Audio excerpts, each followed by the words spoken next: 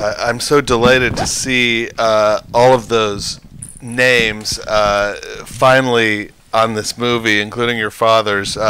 Although we should note that even though his name was not on the movie when it showed in American theaters, it was widely known that he did this, and in fact, after 5 missions, he was grounded, basically on orders from the army, because he was the most prominent American Jewish director who had suspended his career in Hollywood to do this service, and it was really felt that if the Germans knew that William Wyler was in a plane, he would make a very tempting target for capture or killing. He was actually grounded after 4 missions, right, but he pretended he hadn't gotten the telegram and went on the 5th mission. Yes, and then he was seriously grounded. And when he won his Academy Award for Mrs. Miniver, I believe reference was made to the mission over Wilhelmshaven. That's right. My mother accepted the Oscar for him and said that it would probably please him about as much as that flight over Wilhelmshaven did. And he didn't find out until a Stars and Stripes reporter told him, I think, that he had won the Academy Award. Oh, I didn't know that.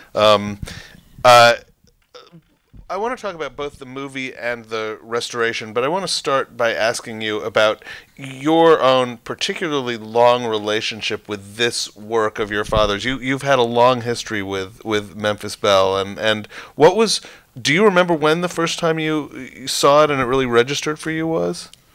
I don't remember when I first saw it. I do remember dinner tables of my childhood with some of the crew members, Vince Evans in particular, and some of the other people around. There was another pilot named Burnley. You could see his name on one of the planes in the briefing, who was the person who was supposed to run interference between my father and the bureaucracy, knew what he was doing. He became a screenwriter and a friend. And I remember as a child being very aware of when these guys would get together. And it's true that they didn't talk about it outside of their reunions pretty much, but when they were together at our house, you really got a sense of the emotional content of their experience. And I think your father was, 40 or 41? He was 40, and I was born and my sister was on the way, and he had a very hard time getting himself into the Army Air Force. But he finally found, the way he told the story, he finally found a general who he convinced would be kind of cool to have a guy with a camera following him around. And that's how he finally got in. And he was amazed to find that they made him a major right away. Right. And he was also urged by a lot of his colleagues while he was in England waiting to get this assignment to do the movie because this particular format, this movie was his idea completely. He wanted to, he proposed 2 things: making a movie about the 10-man crew of one of these planes, and making a movie about the 25th mission. And then he sort of merged those ideas. But many people in the sort of morale and movie-making division of the Army and the Air Force urged him to do reenactments and restagings instead of getting the footage the hard way, which he certainly did. Mm-hmm. We should note that the 3 other credited filmers, Harold Tenenbaum was killed in action while making this movie, and also I think Bill Clothier and William Skull. Some of their footage is in this as well. Yeah. If you haven't seen the Memphis Belle until now, I can't emphasize to you what an incredible transformation this is as a restoration. It really is like seeing it for the first time in terms of everything from the color to the steadiness of the image to the clarity of the faces. It's a much more emotional experience even than it was before, and it, I think, has always been the most emotional, most human, most humane of all of those movies made during the war. It's astounding to me how much more powerful it is than when I ever saw it before, and also I think, as you said in your introduction, there are moments that my father may never have seen in 16 or 35 mil that the 4K brings out. Well, there's a sequence, there's one shot that I actually had to wait to see it on a big screen during the damage sequence where you see plexiglass nose of a B-17 and there's blood spray, arterial blood spray, like a Windex bottle. And I'm pretty sure that they wouldn't have let that in the original version, but it had been stepped on. But when I spotted that, I literally jumped out of my seat, saying, "Oh my God!" And I'm sure Wyler's cameraman shot it not because he thought it'd get in the movie, just wow, look at that. So things pop out in the film. Every time I see it, I see little details that you didn't see before. We should note that there were a lot of fights over the content of this movie. Some narration was originally written for the end that was quite melancholy, talking about a victory party at which the pilots couldn't really immerse themselves in celebration because they were thinking about the comrades that they had lost, and that your father really had to thread the needle in terms of making a movie that would boost morale while staying true to his own real desire to give it to you as it was. Well, he includes that shot where the guy glares at the camera, you know, which is a great moment where he said some people don't like to be filmed. He breaks the fourth wall, which is not something you would see in a 1943 propaganda film. You know, that's bold to comment on the filmmaking. Very, yes. You know, and there's little things, there's subtleties in there.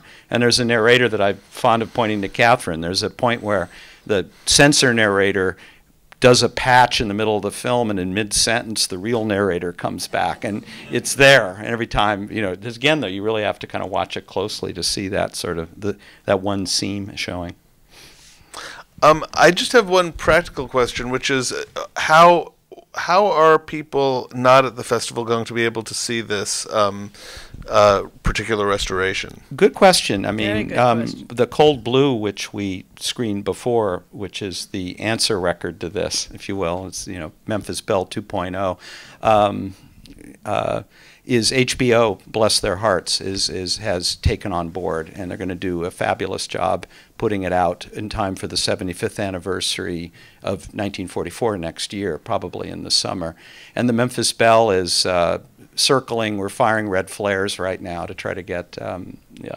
At the moment, it's having a lot of interest from film festivals, especially since it has the... They want to play together. You know, it's important because the Cold Blue complements this and this complements that. And you could do dissertations on 1943 versus 2018 filmmaking and obviously moral dimensions of America, which we won't get into right now and in this venue. But, you know, there's a lot of... It's provocative to have these two things play together. And your father stayed close to the particular crew of the Memphis Belle for many decades afterwards, didn't he? That's right. He did. That's, as I say, some of them would come to the house for dinner periodically. Right, and there'd be reunions occasionally, and I know there's correspondence that, you know, he sort of kept up and learned what was happening with their families as they... And by the way, when they came on the War Bond tour and he brought them back to Hollywood to do their voiceovers, he also asked each one of them which movie star would he most like to meet, and had a big party with all of the movie stars that they wanted to see. And this tour, by the way, there's a film in this tour, because these guys were, let's just say, testosterone-charged guys who were plucked off the front lines and did an all-expenses flying tour to every single air base and war factory in the country. And let's just say the Memphis Belle ended the relationship 3 months into the tour when she called the hotel room and a woman answered the phone for Pilot Morgan. And these guys, and so by the time they hit Hollywood and they asked her dad, "Hey, any Hollywood stars?" They had a good time. We found footage, which I won't dwell on, but them in Vegas in Jeeps. But it's not Corleone Vegas. This is shack Jeeps and dirt road Vegas. It's amazing footage, and I'm thinking, man, these guys.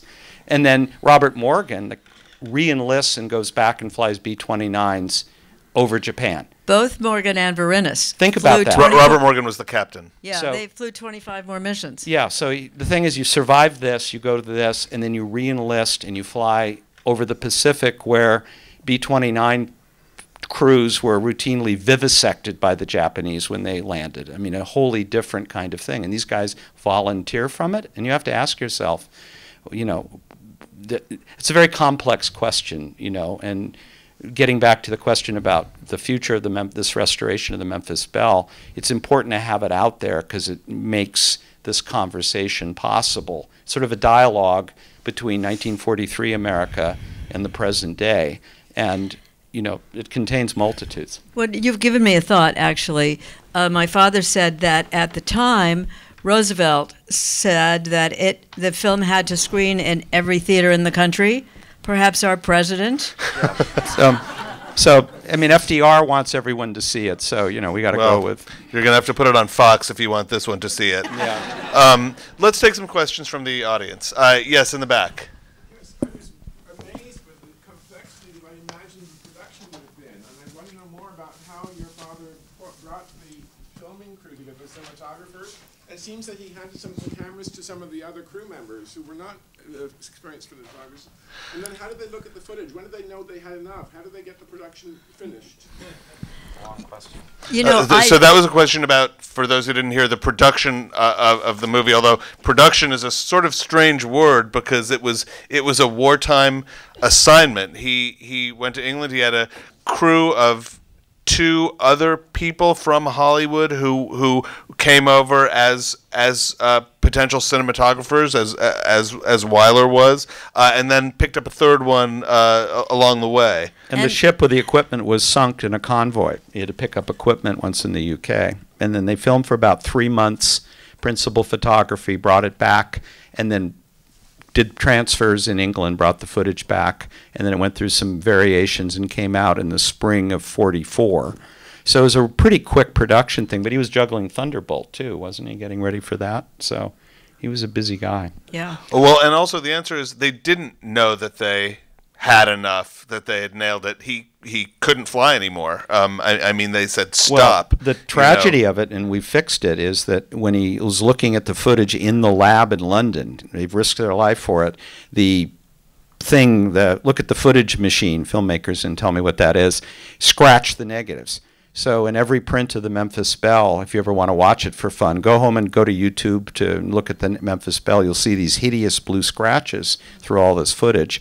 And we took every scratch out. We digitally removed them all. That, you know, and there was some heat from some purists saying, but the Memphis Belle, the scratches are integral to the film.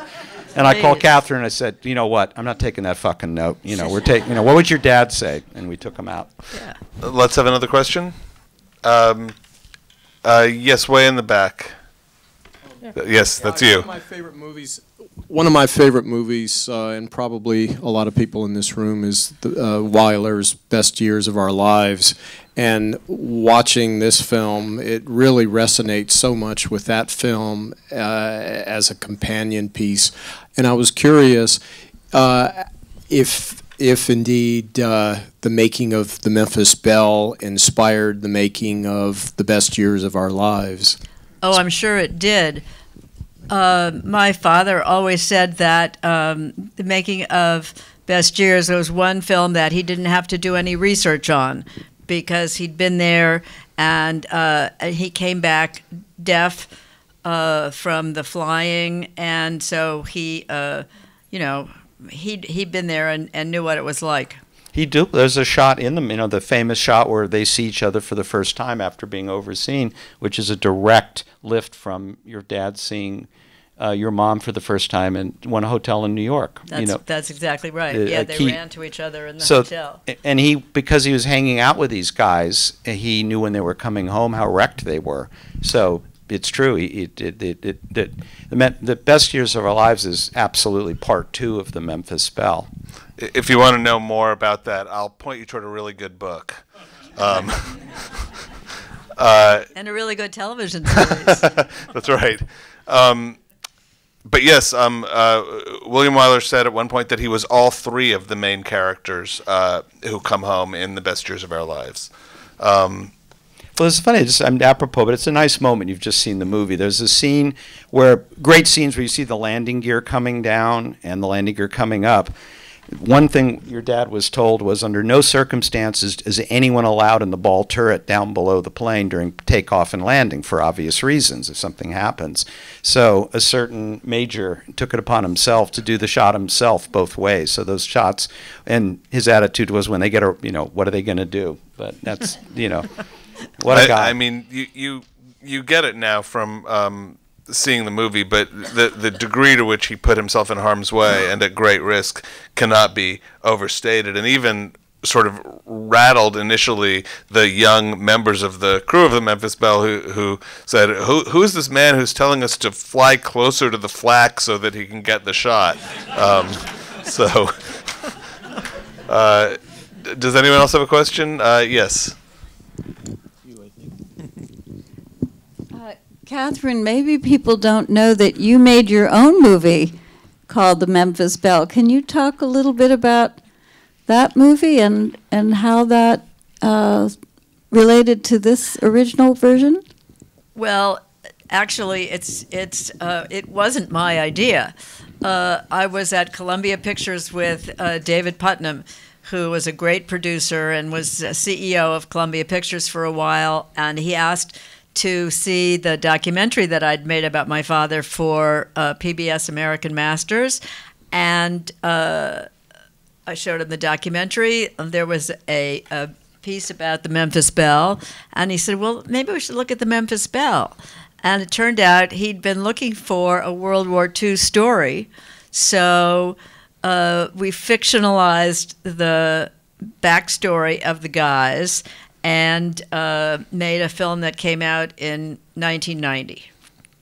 And it was a pretty great experience, I have to say. Matthew Modine. I'm afraid that's all we have time for, but thank you all so much for coming, and Thank you, spread the word Sandra. about this wonderful restoration.